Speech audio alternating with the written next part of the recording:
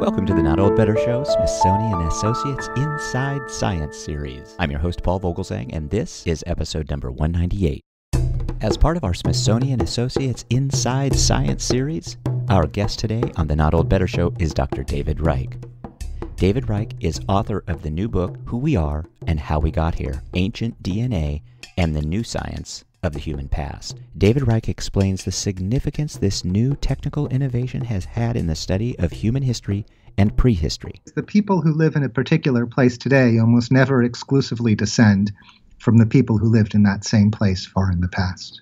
That, of course, is our guest today, Dr. David Reich, who will be at the Smithsonian Associates program presenting his new book, Who We Are and How We Got Here, Ancient DNA and the New Science of the Human Past, Thursday, April 26th, 2018 at the National Museum of the American Indian. Please join me in welcoming to the Not Old Better Show via Skype, Dr. David Reich.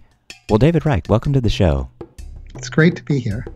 Thank you very much. Well, briefly tell us about your upcoming Smithsonian presentation. Well, I'm going to be talking about my new book, Who We Are and How We Got Here, Ancient DNA and the New Science of the Human Past. And really what this book is about is the massive technological improvements that have happened in the last 10 years, which have made it possible to regularly get DNA sequence out of bones that are thousands or even tens of thousands of years old. And this development has really transformed our understanding of the deep past and made it possible to ask and answer questions that were simply not possible to answer before.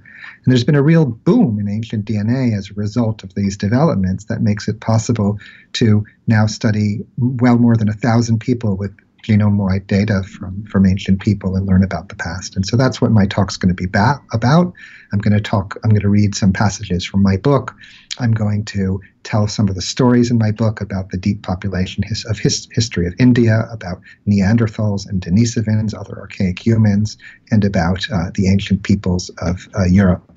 Well, thank you for that. I think it's going to be an excellent session there at the Smithsonian. I'm interested in diving into that just a little bit and ask you, from the standpoint of ancient DNA, what are some of your most important ancient DNA-related discoveries? You mentioned Neanderthals. I wonder if that's one you might include. Yeah, so I had the opportunity to be involved in a collaboration led by Svante Pääbo at the Max Planck Institute for Evolutionary Anthropology in Leipzig, Germany. He called me in 2006 or wrote to me and asked me, would you like to be involved in the analysis of the ancient DNA from these archaic humans that we're clearly obtaining here in Germany? And my colleague and I, with whom I run my lab, Nick Patterson, really jumped at the opportunity. We thought this was the best data in the world, and we decided to work on this with all of our own energy, which we did really for the next 7 years, first on this Neanderthal project and then on a series of follow-up projects led by Svante Pääbo's group.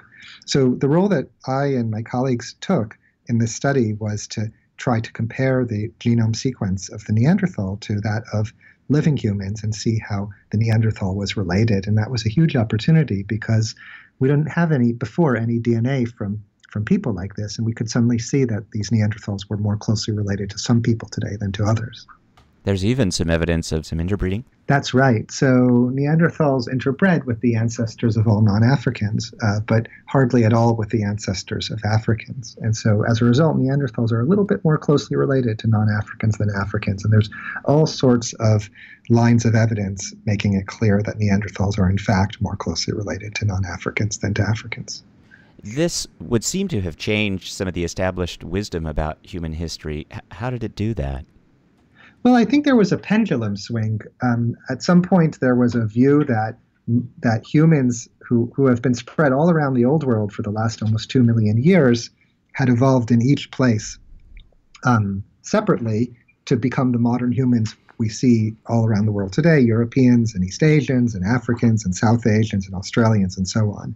And so the idea was there was local multi-regional evolution where the ancient peoples who had been established there for more than 2 million years became and evolved into the present-day people in each of those places.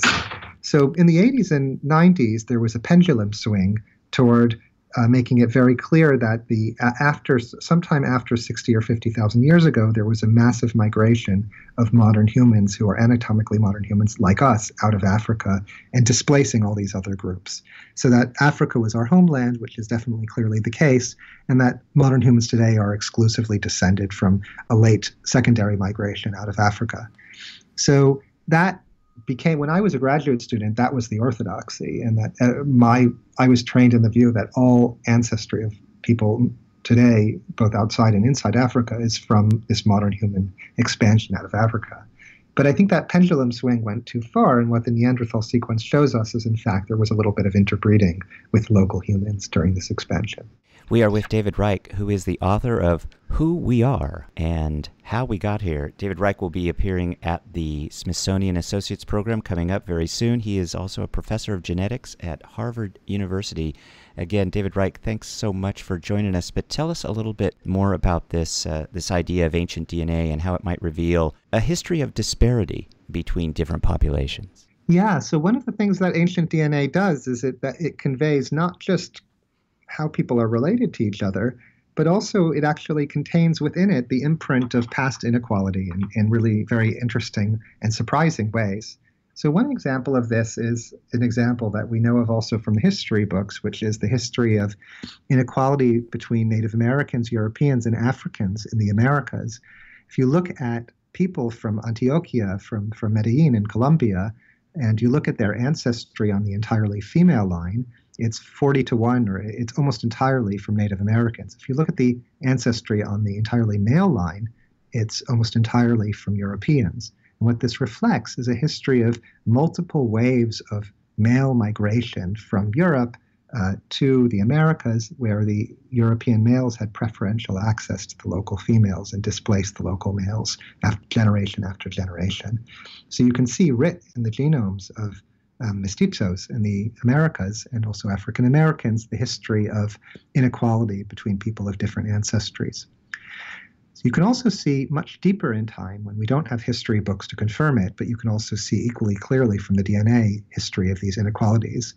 My most favorite example, which is really truly impressive, is the reconstruction of the history of human populations over the last 50,000 years based on comparing Y chromosomes, which are passed down from father to son, to mitochondrial DNA, which are passed down from mother to daughter to daughter to daughter. And based on the way people are related on the mitochondrial DNA and Y chromosome, we can reconstruct what the population size was like at each point in the past. And what we can see is that on the mitochondrial DNA, it's very clear that the human population was expanding dramatically for the last 50,000 years, quite dramatically after 50,000 years ago, and even more dramatically after 10,000 years ago with the expansion of agriculture. But on the Y chromosome, while you see the 50,000-year-old expansion, and you see the 10,000-year-old expansion, there's a huge crash 5,000 years ago. And you don't see this in the mitochondrial DNA, and this corresponds to the time of the Bronze Age, the first period known from archaeology of extreme inequality amongst people, where you see great wealth accumulations in graves related to the sourcing of goods like metals from very far away. And this too seems to correspond to a time when single males were able to have very large numbers of children and to pass their social prestige on to their male children, who then had very large numbers of children as well. And this happened in multiple parts of Eurasia, in East Asia, and in Europe and elsewhere, showing that this was really an economically or technologically driven or lifestyle-driven phenomenon that was reflecting inequality in the past that we can't read about in the books, but we can see in the DNA. I have a question about the business part of what you do. Certainly the genealogy business, genealogy history, and the testing of genealogy, that cost has come down dramatically, making for massive changes in that genealogy business model. I wonder how much it costs to do your work on ancient DNA, which I can't imagine is necessarily the same as the other more non-academic genealogy business, but how has that cost shift been a factor in your work? Yeah, so I think that the non-academic genealogy businesses, typically you can pay $50 or $100 yes. to have your genome effectively sequenced and to learn about a lot of these same questions with regard to how your genome relates to other people's genomes who have been looked at and exist in the database. And ancient DNA is, of course, much more involved. The samples are incredibly degraded and they need to be processed in clean rooms. But for us, the costs of the materials we use are less than about $200 per sample. And so there's, of course, additional costs related to the personnel and paying the personnel to work on it. But the actual cost to do this is actually quite small because of a series of improvements that we and others have implemented that make it possible to do this type of work efficiently. And so, for example, our laboratory is processing about 3,000 new samples a year at this rate, and there's been an exponential increase in the rate of processing. The number of samples with genome-wide ancient DNA was above. The first sample was published in 2010. It got to 10 in 2013. It got to 100 in 2014. It got to 1,000 just a month ago. And so it's really rapidly increasing. In my research of you, I've read that you say ancient DNA has changed the way we see archaeology. I think that's really just potentially very interesting. What do you mean by that? And are archaeologists okay with this, or are they somehow frustrated by some of this kind of analysis that you're doing? Well, I think that this is a true revolution. And I think that archaeologists broadly recognize this. Archaeologists are really, in my experience, extraordinary people who are deeply interested in finding out as much as they can about prehistory and are working with limited material. And so when a new technology like this comes along, which provides such powerful and almost unexpectedly powerful information about prehistory, archaeologists are, of course, excited because they're thirsty for knowledge of the past. So there have in the past been other scientific revolutions in archaeology. The first big one started in 1949 with the discovery that you could get a direct date on a sample through radiocarbon dating, technology developed by Libby. And so this was a revolutionary technology and upended a lot of orthodoxies in archaeology. For example, in Europe, it used to be thought that the big stone monuments of Northwest and Northern Europe, the megaliths, came after the great stone monuments of the Near East, like the pyramids, because the thought was all civilization and all impressive things must come from the Near East. But in fact, they're older. This radiocarbon dating revolution, as chronicled by Colin Renfrew and others, really changed the way people think about the past, what the order of things was. It changed people's whole sense of timescales. And after that, archaeologists have not seen prehistory the same way. Genetics is doing the same. And a concrete example of this is with respect to the question about how change happens in prehistory. So when archaeologists are looking at a site and see a very dramatic change in the pottery type across at a particular site or broadly across a region, there's always been an argument about whether this is primarily mediated by movements of people or spread and adaptation of ideas. And genetics can answer that. It can tell you have new people arrived. And the orthodoxy prior to the ancient DNA revolution was that it's very rare in human history that changes in styles of material artifacts are due to movements of people. And what the genetics has shown again and again is that there have been great migrations again and again in the past that have been responsible for changing material cultures. So I think it's giving us a sense of how important large-scale movements of people have been in history, and it's allowing us to study that directly for the first time. I think that in answer to your question also, it's very interesting that I think that geneticists are not really trained to speak with nuance about the topics that we're talking about. We don't know a great deal about some of the ancient cultures that we know about, but we do have access to this very important scientific instrument. So I think it's incumbent on us as geneticists to try to work with archaeologists who have knowledge about the topics to try to write papers that communicate well to the archaeological communities and communicate useful information that they can use in their own thinking about prehistory. Finally, David Reich, I know you're very busy, and we very much appreciate your time, but I note in your excellent book, Who We Are and How We Got Here, which I read and really enjoyed, you conclude the book by saying, exploding stereotypes, undercutting prejudice, and highlighting the connections among peoples not previously known to be related is very important to you. It's also a very optimistic statement. Are you still as optimistic now as you were when you first started writing the book? Even more so.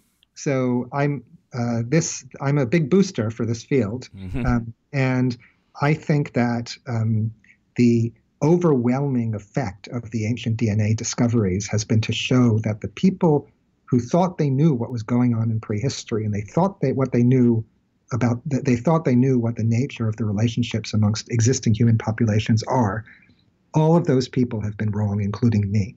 And so I think that the ancient DNA data is teaching us great humility. It's teaching us that there's much more in the world than we knew about. There's much more in the past than we knew about, that we really shouldn't be prejudging and guessing and thinking we knew what was going on in prehistory. We should listen to the data. And our stereotypes that we might have brought to these questions, they're almost certainly wrong. Classic stereotypes of groups as being separated from each other for ages and ages and not mixing with their neighbors, those are all wrong. Almost every human group without exception is mixed. David Reich, author of Who We Are and How We Got Here, and professor of genetics at Harvard University, will be at the Smithsonian Associates program coming up. But David Reich, thanks so much for joining us today. It's a pleasure. Thank you for talking with me. Of course. My thanks to our guest today, Dr. David Reich, who will be at the Smithsonian Associates program presenting his new book, Who We Are and How We Got Here, Ancient DNA and the New Science of the Human Past, in his program, April 26, 2018, at the National Museum of the American Indian. My thanks as well to the Smithsonian team for all they do to support our interviews. As usual, we'll post links to everything, and also, as usual, my thanks to you, the listeners, for joining me today. Your time is valuable, and I'm grateful you're spending some of it with me. I'm always interested in your feedback, and you can leave that at iTunes, Google Play, or send me an email at info@notold-better.com. Stay tuned for our next show, another great one, as we talk about better, the Not Old Better Show. Thanks, everybody. Oh, and remember to check out genealogybank.com/NOBS for great genealogy newspaper articles, history, and data, and to support the show. That's genealogybank.com/NOBS. Thank you.